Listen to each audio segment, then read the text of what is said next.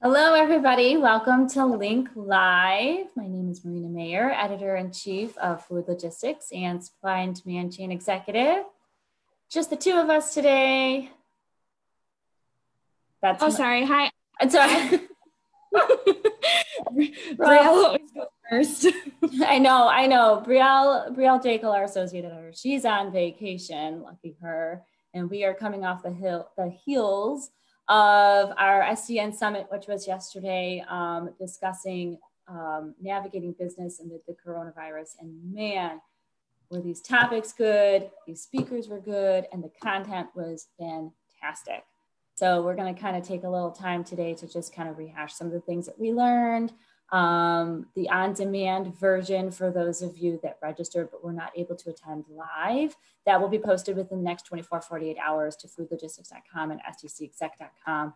For those who have not registered and are still interested, you can still register for the on-demand version as well. And we have our next one coming up August 25th, and that's discussing the state of the supply chain industry. So very excited.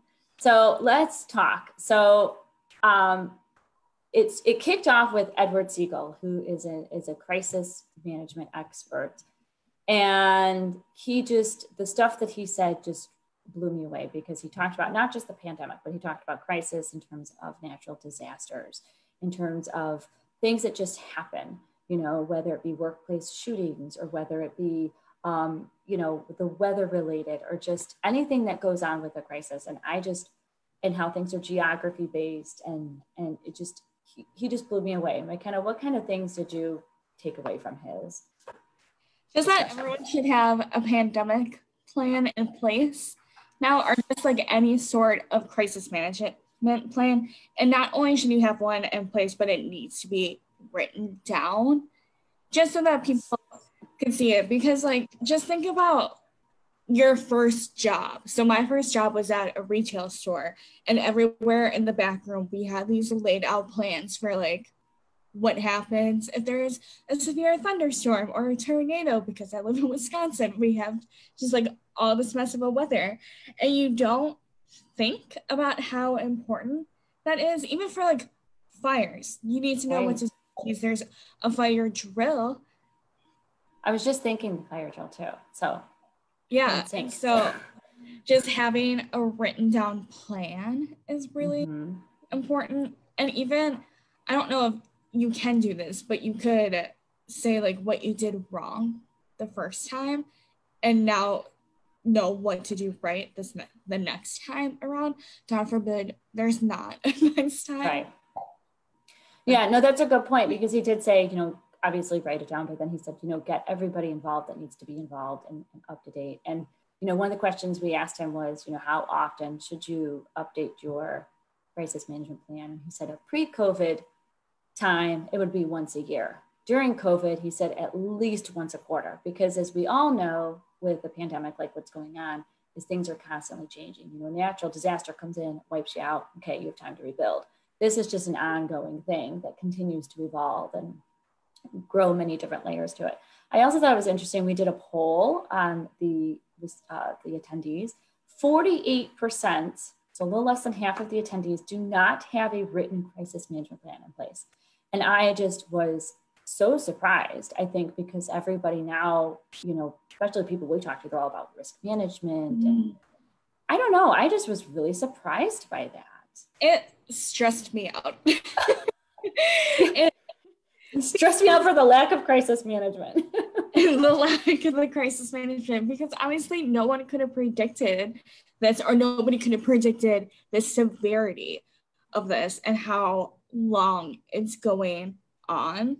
Because you look at other countries, for the UK, for example, everything is slowly going back to normal there. And so it was just, it blew my mind. Yeah, I was very surprised. And in those crisis management plans, he talked about, it's not just the overall how to protect your company. It's things like vendor management. How do you protect yourself if a vendor goes under or gets affected? What if their workers get impacted or get sick?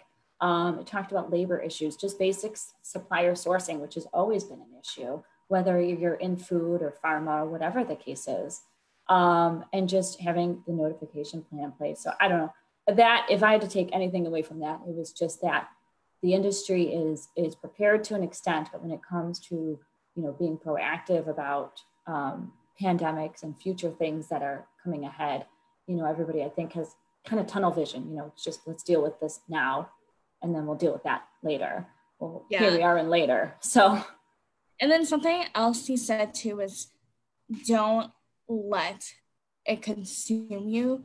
Don't let all like the news about coronavirus consume you, but don't be ignorant about it, because at the end of the day, companies are responsible for keeping their employees and their operations safe. And you can't do that if you just live as like an ignorance is bliss situation, not stay informed. But I remember at the beginning of the pandemic when we were all scared and our editorial team would talk constantly about how we were having COVID cries and just like how scary it was. And I remember just feeling so consumed and so helpless about the state of the world that I logged out of everything for a while. And that helps like your mental health. It helps your overall well-being. But then I would still stay informed because we're journalists at the end of the day. That's our job, is to be informed and hold people accountable. Right. And I think that was a really good piece of advice that a lot of people aren't telling each other. I think that's a good point, because I think we all allow ourselves to be consumed because it is the reality of the situation. But I mean, it is good. At the end of the day, companies are still doing very positive things. They're still doing great things that we're going to do regardless if there was a pandemic or not. And so I know we have all internally as an editorial team have been very conscientious about balancing. We still want to cover COVID, but we still want to cover all the other things that these companies are doing because they're in the trenches day to day and they're the ones doing it. So I think that's a very good point you brought up, to not be so consumed by, everything. You just kind of need a mental break. I'm going through my notes really quick.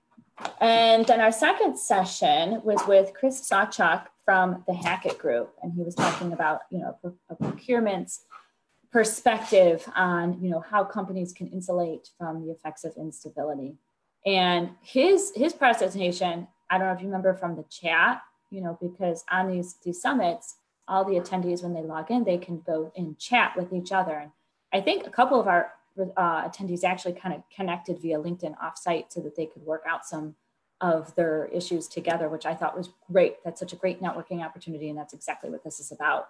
But we had a lot of great feedback about Chris's,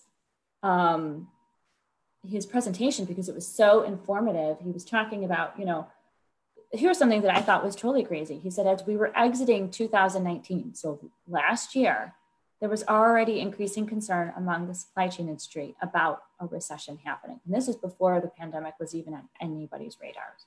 So I thought, from a procurement standpoint, that's huge, because that means that there were already some loopholes in that process that weren't really being addressed, whether it's nearshoring, offshoring, whether it's import, export, whatever the case is. So I don't know. I thought that was interesting. I agree. I think the thing that he said that really stood out to me was having a secondary supplier, because it all started when the virus started to get very serious in China around January, or their New Year holiday.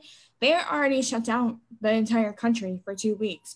And so companies are able to plan for that. But then when lockdowns extended further than that, that's why they weren't able to get their materials at all. And so things were going out of stock faster.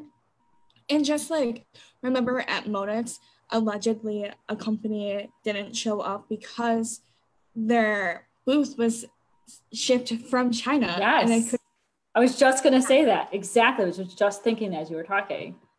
And so to have a secondary supplier that keeps your business in operations as well. And that's why this is all over SDCE. If you go and check back in like March or February, we have a bunch of articles about getting secondary suppliers and how people are going towards Vietnam and Thailand to start operating as well. And that, I just think that's really important because I don't know, maybe it's because I'm just like a very nervous person in general that I need options all the time. Think of it like you're packing for vacation, or at least ladies, when you're packing for vacation, you could always use that extra pair of shoes. Yes, you never know when you option. need it. Yes, you need to have options. And so that should be a best practice in most businesses. Yeah, no, I agree. Having the backup plan and a plan B and even a plan C to some extent is definitely worth it. You know, he talked about how, you know, at the beginning of the year, 32% of companies that they surveyed, that the Hackett Group surveyed, were in the process of leveraging supplier risk technology, which again goes back to my previous comment. Like, I think that I was under the assumption that companies were doing more of that. But now, amidst the pandemic, 100% of those respondents that they went back and revisited now plan to implement some kind of technology for risk management. So it's like, that's on everybody's radar right now. And last night I was watching the special in 2020 that talked about, you know, the coronavirus and kind of like the behind the scenes stuff on it, you know, like more the political side of it. But like, it was just, you know, you put yourself in that mindset of, okay, where was I in January when China was shut down? Then where was I in February? And then I think back to when we were in Modex, and like, that's when things really started to come to light. And we weren't really sure like how concerned we should be and this and that, but people kept talking about, hey, you know, so-and-so couldn't get over here because they were coming from overseas and they just couldn't make it. And you're just like, oh, that's too bad, you know? And then you go back home and you're like, wow, this really is a mess. I know. I remember because it was declared a global pandemic on like that Tuesday or yes, that we were there, and we were all just at our booth, around our phones to be like, did you see what's going on in the grocery stores? Like, we just couldn't.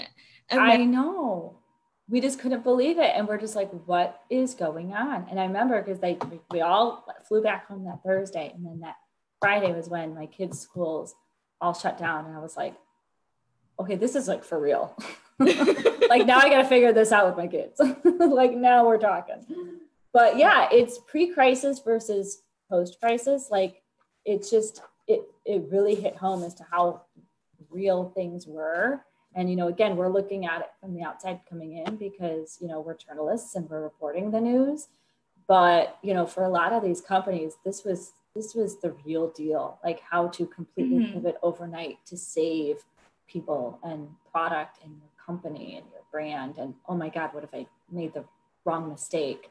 So, yeah. I think this session stressed, and he didn't really say this, but you have to be proactive instead of reactive. Yes. Now, and that is something that's usually not common for people. Like, you think it would be, but it's not. So just even last year, there is a bunch of cybersecurity issues where like big name companies were getting hacked very frequently.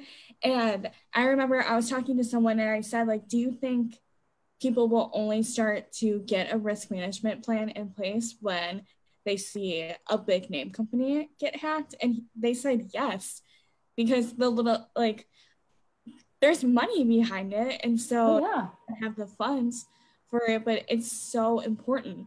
Just think, especially now, everybody's vulnerable. Oh, I know. And everybody's trying to, you know, and think of how much, since everybody's remote, think of how much stuff is stored online or, you know, in the cloud. We were talking about the cloud earlier today. I couldn't find a document because it was in the cloud. And I'm like, I don't know where that is on my computer. So it's like, you know, think about all the stuff that we're saving, you know, on different parts of our computer and our servers, because we're all remote, you know, we're not pushing papers back and forth. So it's just a totally, like, I was just floored. So I thought Chris did a great job, and his slides were just, I mean, for those of you that did not register, please register just so you could look at the slides, because it just had a ton of great information. Our next session was Tony Payan. He was with the Baker Institute's Center for the United States and Mexico. And he co-presented with David Gantz, professor of law emeritus at the University of Arizona. Unfortunately, David didn't get a lot of time to talk.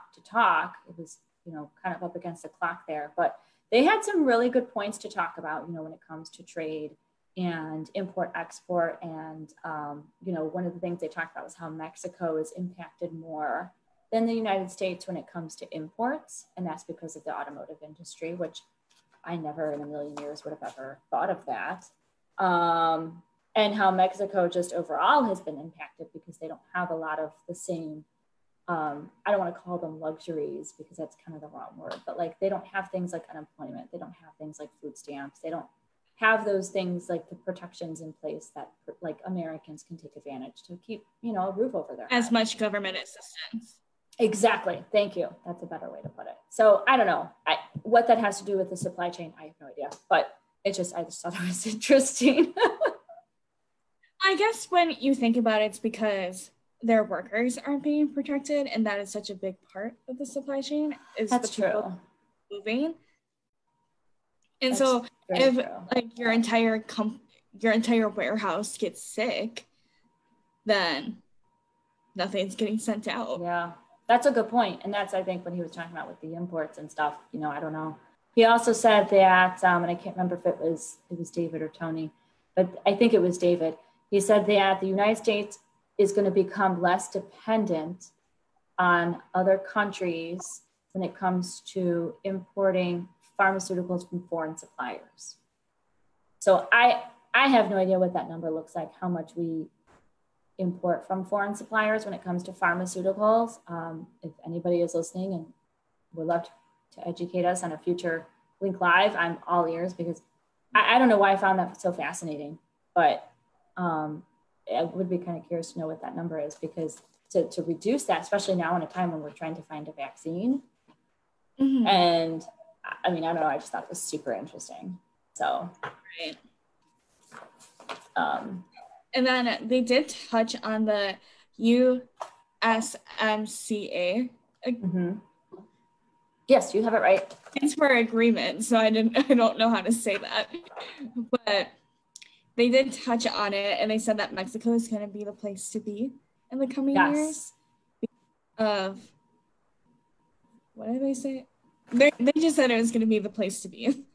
Well, I think they said in terms of foreign communications, it's a better alternative for manufacturing in comparison to other countries.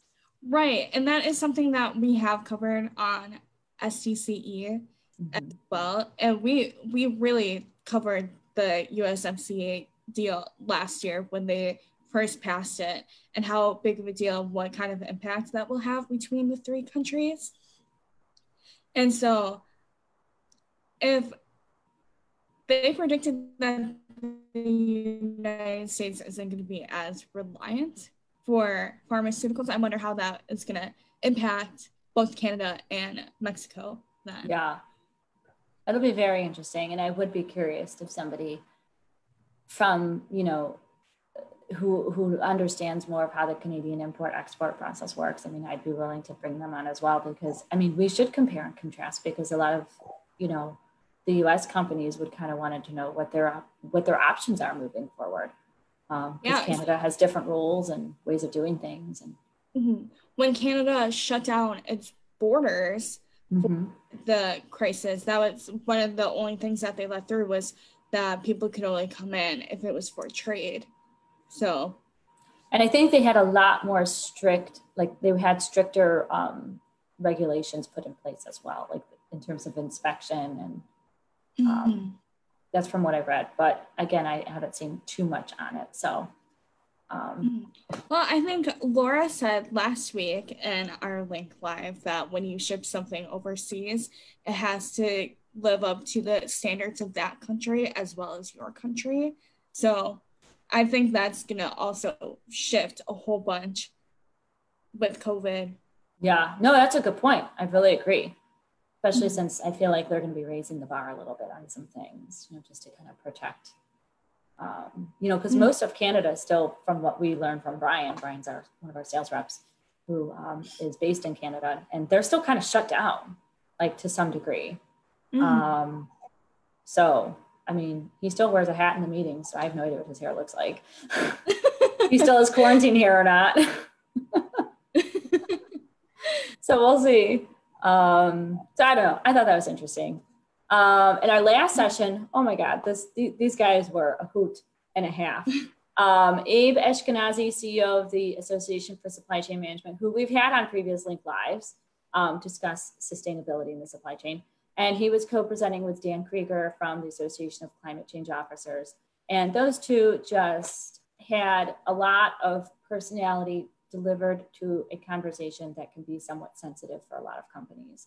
And that's sustainability in the supply chain and why it's important even in a pandemic, and why companies should put their money and their efforts and their people into building facets of a supply chain that are sustainable, whether it be the packaging, whether it be just how you do business. And so I don't know. I could listen to them speak all day because they were just that informative and they were funny. So, yeah. And I remember, I think it was like shortly after you started, Marina, we were talking about sustainability and how I think we just assumed that all companies have a sustainability plan in place or a green initiative plan in place. It's not true. Yeah. And that is it's such a big deal as well.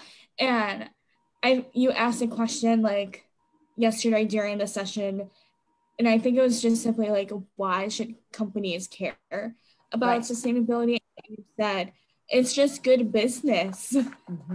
It's just a good way of doing business. And a lot of, which is something that you brought up in the chat, is, how, it is a lot of the younger generation, but it is leaking into the older generation. We want to support companies that also do good business and follow sustainable initiatives and efforts. And so we will buy products from companies that, I guess, match what our viewpoint is in terms of a sustainable company. So I think what's something that Dan said, he said companies plan for just in time, but they don't really plan for just in case. So yes, I wrote that down too. It was such a good quote because it was like, wow, you're absolutely right. Being, like you said earlier, more proactive about things and sustainability, has to be part of that equation. Right. We have to care about the environment. I don't think that is a political stance to ever say that. We have to care about it because it is 106 degrees in Wisconsin. It hasn't rained here in days. But he also said sustainable supply chains are more profitable and more resilient at the end of the day. Sorry. Yes, and I really agree with that. And then something, just circling back to the comment about how the younger generation, and now it's leaking into the older generation, to buy from companies that have similar values to them. Companies can also risk cancel culture if they don't step up as well. And because social media is a very powerful tool, and these younger kids, these teenagers, they're ruthless. Oh, I know. They are ruthless. And I think they are holding companies into such higher standards now because they want to create a generation that is safe for them. And if companies aren't going to step up and have a sustainability practice in place, or just like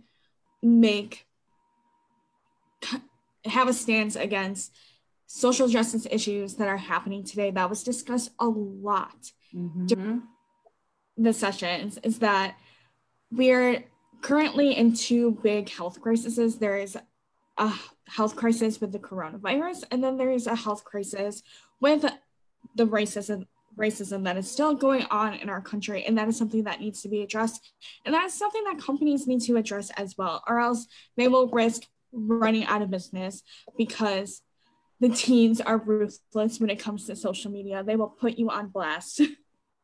And some of their moms too, depending on which mom's Facebook group you're on. I just see that on my end, like, no, my kids are not doing e-learning. No, why they need to go to school.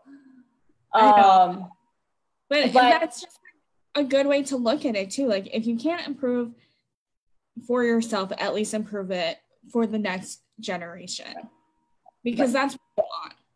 Exactly. And you want to pass that on to your kids so that they see why things are important. You know, not just teach them this is important. This is why it's important. And I know that was some of the things they talked about, is the why of everything. You know, the if this happens, then this will happen, kind of planning. And they also provided some great examples of companies that, you know, didn't address sustainability in the correct way, meaning in terms of they received a little bit of social media backlash and they didn't really handle it appropriately. And then some other companies that handled it just right and made good on their promise to be better. And I think that's important. So for those that didn't register that would like to hear more on that, make sure you get onto foodlogistics.com and sdcexec.com, because we're going to have the on-demand version up within the next 24, 48 hours. And I just was blown away by this stuff. I learned so much, and, you know, we're in this industry and I've been in it for quite some time. And we deal with so many people with case studies and articles and interviews and podcasts. And I don't know, like this stuff, there's something to be said for the face-to-face via Zoom when you're learning this kind of stuff, because they talk about things that it's hard to read on paper and really understand it. And I don't know, my big takeaway from the SCN Summit is that the part of it I like the visual, I like the interaction, I like that it's live.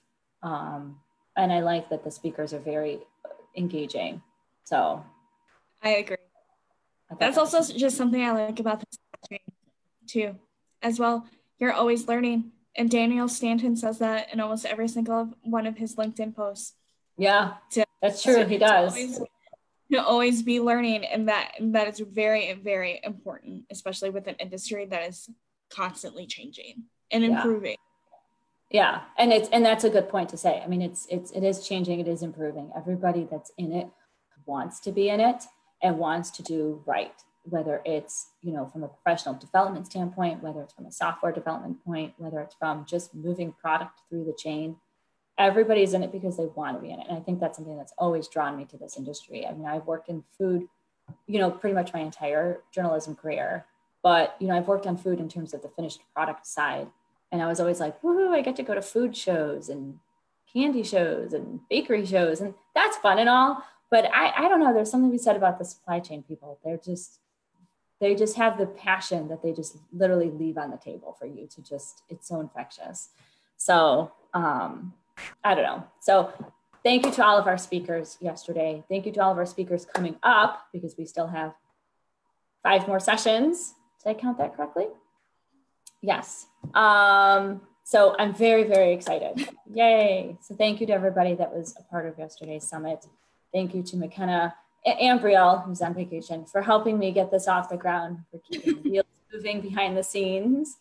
So for those watching, foodlogistics.com, SDCexec.com, Mackenna, you can go over some of the awards we have open, because I know we have a couple of awards still open. We currently have the FL100 award, that is for the top software and technology, food and beverage supply chain providers. And then for SDCE, we have the SDCE Green Awards, and that's all about sustainability. Woohoo! Very excited.